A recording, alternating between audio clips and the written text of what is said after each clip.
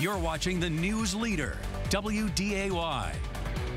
This is First on First News, and today communities around the country will remember the lives lost in the September 11th terrorist attacks. First responders in our region will gear up for a stair climb, scaling the height of the World Trade Center. We'll tell you how many stories they'll climb. And this weekend, a major moment in the war happening in Ukraine, where troops are now fighting back, liberating an eastern city. And a live look outside this morning, Storm Tracker meteorologist Tim Albertson is tracking a cool and quiet day. He'll tell us who's waking up in a frost advisory this morning.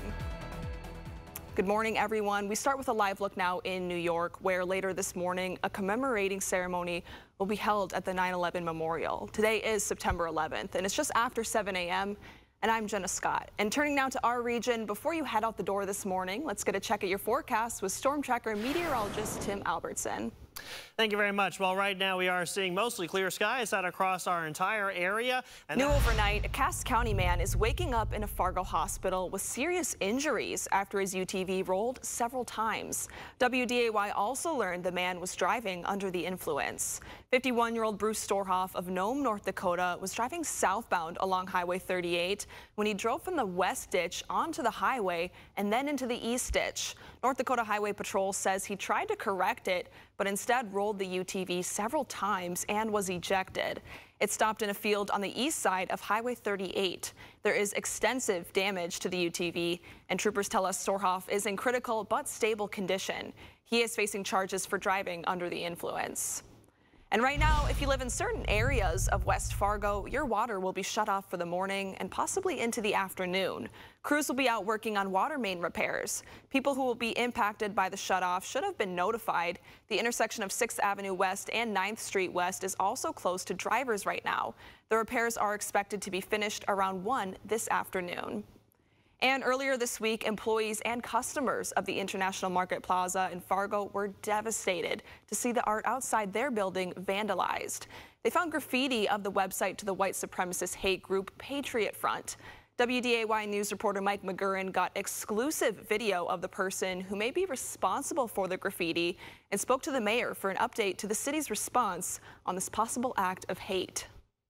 You're looking at footage from a business near the International Market Plaza, taken early Monday morning. Staff at the plaza are rounding up volunteers to help clean up the vandalism. They'll be doing that next Sunday at 3:30 p.m. And today, firefighters and law enforcement across the region are honoring the lives lost in the September 11 attacks on the World Trade Center. They'll participate in the 9/11 stair climb, reaching 110 stories. They'll do the climb in full gear, simulating what first responders endured on that day 21 years ago. The stair climb starts this morning at 9 at Family Wellness on Cedar Parkway, which is near the Shields Arena.